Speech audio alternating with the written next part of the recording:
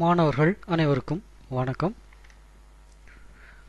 உறவுகள் அப்படிங்கிறதுல நம்ம புதுசா ஒரு 3 வார்த்தைகள் நம்ம படிக்க போறோம். அது என்னென்ன அப்படின்னா டொமைன் மதிப்பகம், கோடொமைன் துணை மதிப்பகம், ரேஞ்ச் வீச்சகம். இது 3 என்ன அப்படின்னா என்ன, ஒரு உறவுல இருந்து இந்த 3 நம்ம எப்படி எடுத்து எழுதுவது அப்படின்னு நம்ம பார்க்கலாம். ஒரு 2 வெற்றற்ற கணங்கள் எடுத்துக்குவோம். A is equal to 1, 2, 3, 7. B is equal to A, B, C, D.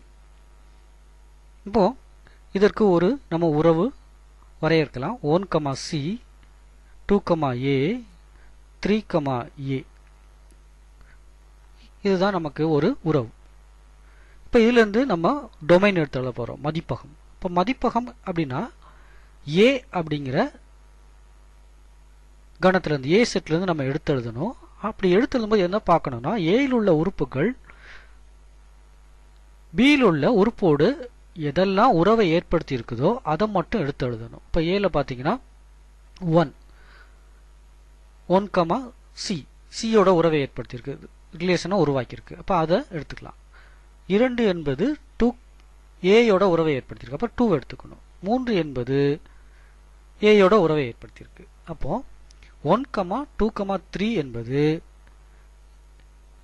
இந்த உறவோட டொமைன், அதாவது மதிப்பகம் ஆகும். இப்போ இதில் பாருங்க 7 வந்து எதோடையும் உறவை ஏற்படுத்தலை, அதனால அதை நம்ம எழுதலை. இப்போ எப்படி எழுதணும் புரியுதா? ஏயில் இருக்கிற உறுப்புகள் பியில் உள்ள உறுப்புகளோட உறவை ஏற்படுத்தக்கூடிய உறுப்புகளை மட்டும் எடுத்து எழுதினோம்னா அதுதான் நமக்கு என்னது, டொமைன். அடுத்து கோடொமைன் துணை மதிப்பகம். இப்போ துணை மதிப்பகம் எப்படி எடுத்து எழுதுறது? இது எங்கிருந்து எடுத்து எழுதணும்னு பார்த்தீங்கன்னா பி செட்ல இருந்து எடுத்து எழுதணும். பி செட்டை அப்படியே எழுதணும். அப்படியே எழுதிட்டோம்னா அதுதான் நமக்கு என்னது, துணை மதிப்பகம். கணக்கில் கொடுக்கப்பட்டு இருக்கிற பி கணத்தை அப்படியே எழுதிட்டோம் அப்படின்னா அது துணை மதிப்பகம். அடுத்தது வீச்சகம் எழுதணும். ரேஞ்ச். இந்த ரேஞ்ச் எங்க இருந்துன்னா பி செட்டு, ஆனால் எதற்கெல்லாம் ஏயிலிருந்து உறவு வந்திருக்கோ அதை மட்டும் எடுத்து எழுதணும். பி செட்ல இருந்து எடுத்து எழுத போறோம். அதாவது ஏ 1, 3 to A இருக்கு, அதனால ஏ எடுத்துக்கிறோம். 1 to C இருக்கு, அதனால சி எடுத்துக்கிறோம். இப்போ ஏக்கும் சிக்கும் மட்டும்தான் உறவு இருக்கு, மற்றதுக்கெல்லாம் உறவு இல்லை. அதனால ஏ சி மட்டும்தான் நமக்கு வீச்சகம். இப்போ பியில் பார்த்தீங்கன்னா மிச்சம் இருக்கிறது பி இருக்கு, டி இருக்கு. நம்ம எதை மட்டும்தான் எழுதியிருக்கோம், ஏயும் சி மட்டும்தான் எழுதியிருக்கோம். இப்போ டொமைன், கோடொமைன், ரேஞ்ச் மதிப்பகம், துணை மதிப்பகம், இப்போ பயிற்சியில் ஒரு கணக்கு நம்ம செய்யலாம். பயிற்சி 1.2ல question number 3, exercise 1.2 question number 3. A relation R is given by the set x, y such that y is equal to x plus 3. X belongs to 0, 1, 2, 3, 4, 5. Determine its domain and range.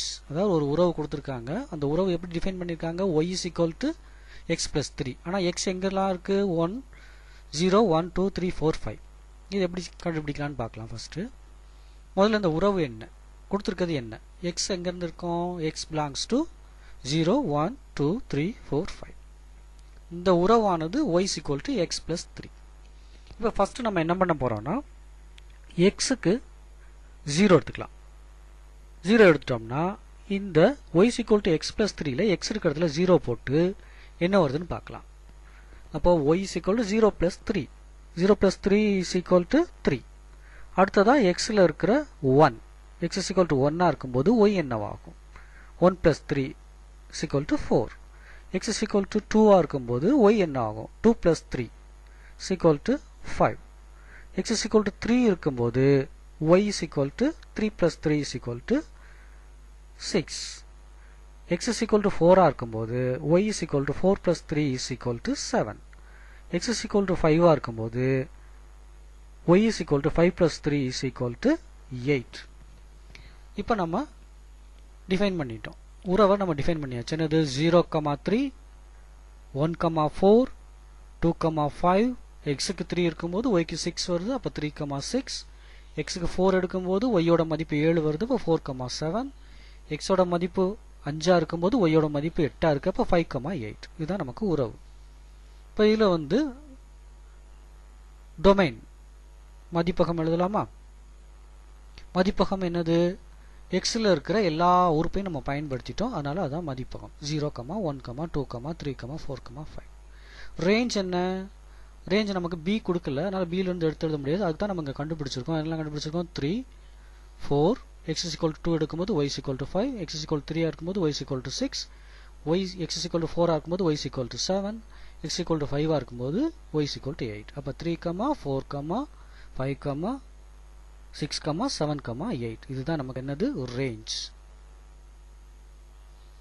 புரியுதா?